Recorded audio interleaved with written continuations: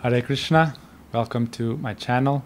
I've been wanting to do a video for a couple weeks now. It's been a very busy time of change for me personally, and also, as we've seen, it's been a very turbulent time in this world. I've been thinking that for a month or so, I've been thinking it's been a kind of churning of the ocean. You see in the Vedic scriptures how the ocean was churned, and the demonic forces and the divine forces, the forces of the demigods and demons, they were churning the ocean. And it shows like effort. They were working, using a lot of energy to try to manifest their desires, you could say. And in general, in the world that we're present at now, in this time of the pandemic and also social unrest, it's a time of churning. So also it's been a very deep time of reflection for me personally. And so I'll just share some of my thoughts with you. And it's also been interesting because a lot of the times we see in someone's spiritual journey or life journey, the internal development also, or you could say internal conflict or internal chaos, also seems to match a lot of times some external turbulence, you could say. So it's been a turbulent time for the world in general, and also personally I've been going through a lot of reflection. Specifically, what I want to share with you today is about what is my story. That here I have a public channel, and also I'm managing our websites and our Bhakti mission. So what is that all about? What am I doing here? What is my motivation? What is our purpose? What is our vision? I'd like to share that to you, and also just to show you, because this is kind of the externalization of my internal meditation. What is my purpose here in life, and why am I doing this? Why am I a brahmacari living in the Ma and trying to serve my Gurudev's mission? So for me, it starts obviously from childhood. I grew up, my parents are Hare Krishna devotees in the Hare Krishna movement. And when I was very young, already we were starting to chant, and my mother and father have so many fond memories. I grew up in a farm, kind of like a farmstead in Badger, California. Actually, we have like Anukut festivals there every year, Giriraj festivals, even before Srila Gurudev came. So it was a beautiful place where the community would gather, and we had a lot of friends and a lot of other devotee families, and so we would spend a lot of time with them. So it was a very nice devotional upbringing. But even saying that, I mean, very quickly into my life, we met our Srila Gurudev. And so meeting Srila Gurudev was a very transformational time immediately. So the story of that, many other people have spoken about that. It's a very sweet story also. To really get into it in detail would take a long time.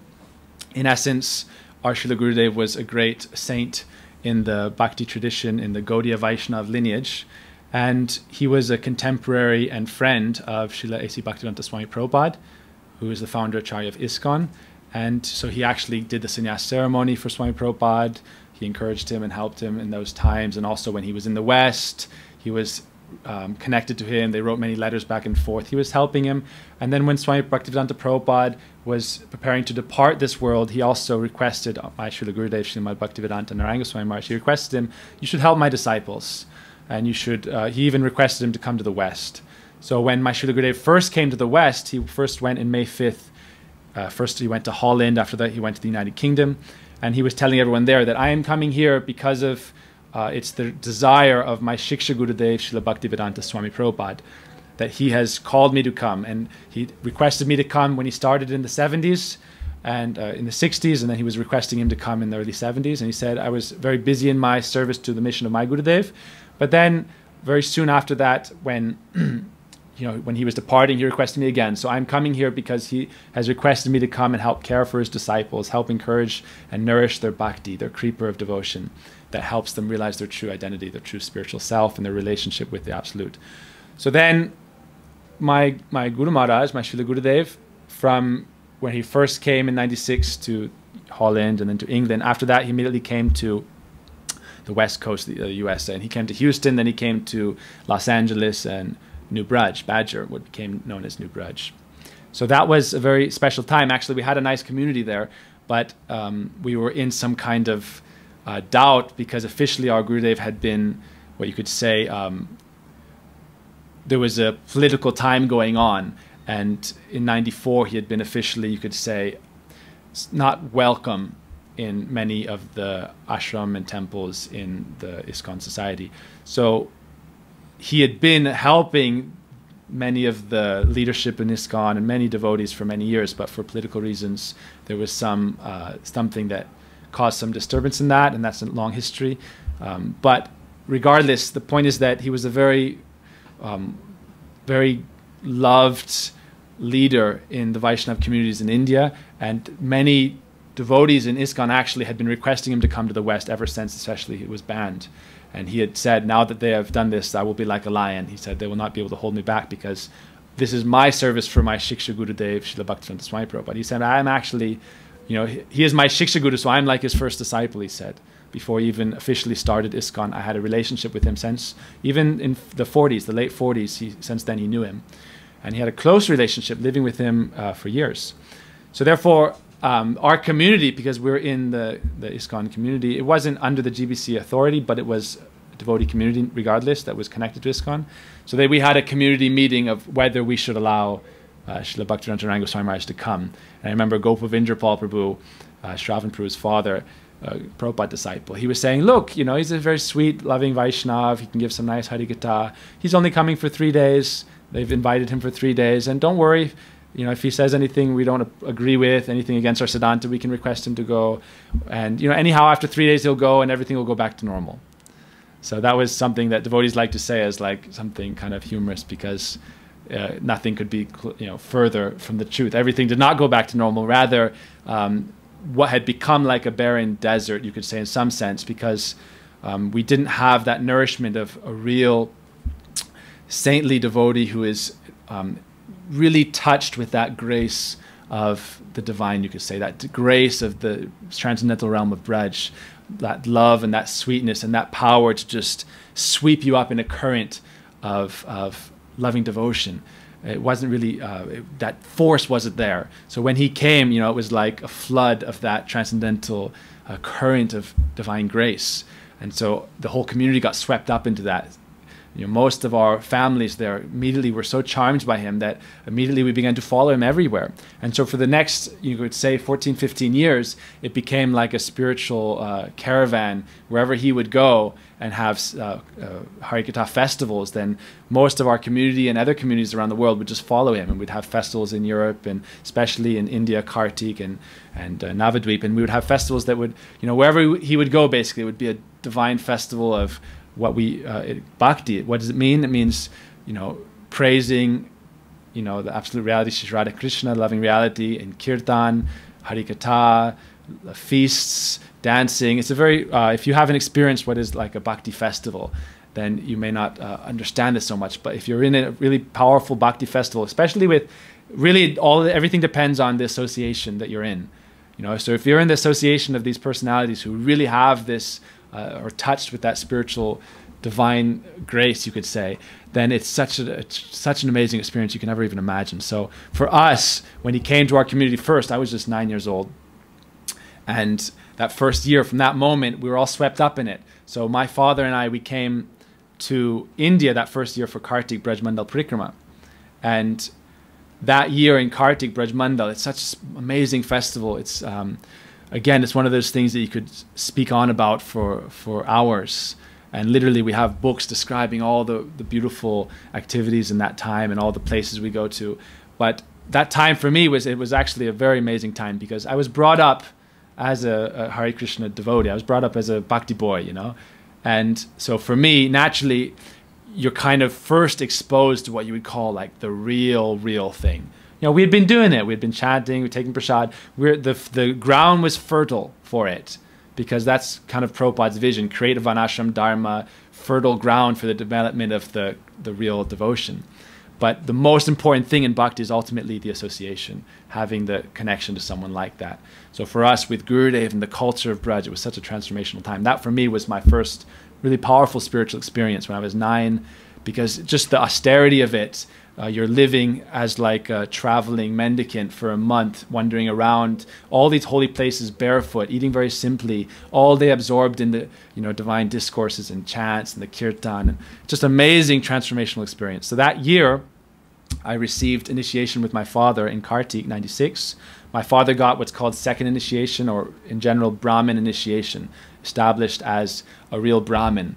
What is that? Meaning, to be a Brahmin, there's different ideas. People think it's by birth, but real Brahmin initiation means you're becoming initiated into this path of service to the transcendent entities. You're aligning your energies with the Brahman, you could say, the absolute truth.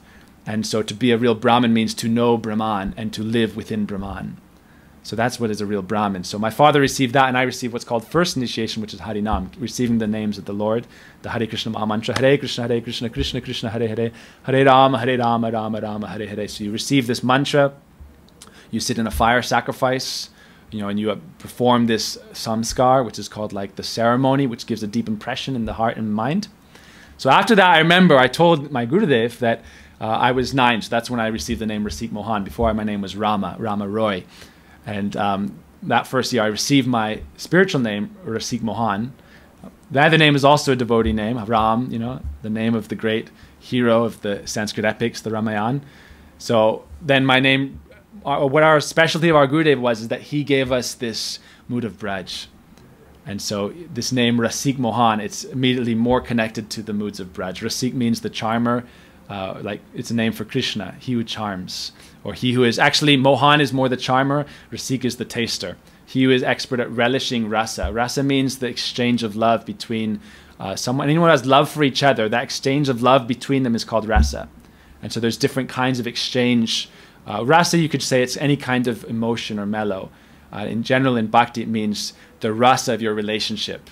So if you're in the mood of like the Mother Yashoda, the mother for her child, Krishna, or the father, or the friends, or those in the more mellows of romantic love, then Rasik means those who taste that mellow of love. And Mohan means those who are like the bewilderer or the charmer. So Rasik Mohan is a very sweet name because it's a name for Krishna, who is expert at charming his devotees and relishing the sweetness of their loving exchanges. That is the meaning of Rasik Mohan. So I received that name from my Gurudev at 9. But I told my Gurudev that, look, you gave my father like level 2. Why did I just get level 1? And he said, okay, next year when I come again, maybe I'll give you it. He said, maybe, So I said, okay, I'm going to hold you to it. I remember like, okay, I'm going to hold you to it. And he smiled, and it was very sweet. So immediately in meeting him, it was like meeting your spiritual father. That's the meaning of guru. Meeting your guru means you're connecting. Real guru is someone that you're connecting to who is, it's not just a material connection or a formal relationship. The idea of real guru is that it's this spiritual, you could say dormant, but eternal in principle. And so you're connecting to that spiritual principle of our understanding is that our transcendental guru is someone we have the potential for an eternal relationship with in the transcendental world, the realm of Braj, with Krishna, which is his eternal land of love and devotion. So we have that eternal kind of relation. So immediately there's a connection. If you meet your real guru, it's like counterfeit guru versus genuine bona fide guru. You can't really compare the two. It's like a fake note versus a genuine note. Externally, it may look similar, but with a fake note, you can't actually get the goods that you want to get. So the real guru that has it's a completely another level. And it doesn't just mean someone who's charismatic, who can help, self-help or something. Real guru is something very, very divine, you would say. So we got that relationship. Then when my Gurudev came, the next year I was 10 in Badger 97, and I received that Brahmin second initiation. What I remember very clearly, and this is for me like a big, you could say, there's many milestones in my kind of journey. So for me, what I would say is like the first deep impression for me, and I want to give you like some concrete, like I said, like what are the 3 words that kind of define my mission in life, or my service or dharma in this life. So at that age of 10, when he gave me the second initiation, he said, look, now you're a young boy. And he would go, every time he would meet me, it would be very sweet. He would come for class, and then he would walk back to his room, holding his hand on your shoulder. It was very, he developed a very like loving kind of, he would give a lot of nourishment in that way, especially we had many children there in the community growing up. So it was very sweet. Him being, at that point, he was like 80, no, 75, 74, 75. So it was a very, it was like having your grandfather show you a lot of affection at that time. So then when I was 10, and from that point on, he would tell me like, look, you're a kid now. I want that when you grow up, he would use the height, because it's very, okay, it's a very tangible thing. Okay, like you're like this now. When you're like this now, I want you to come to the mat.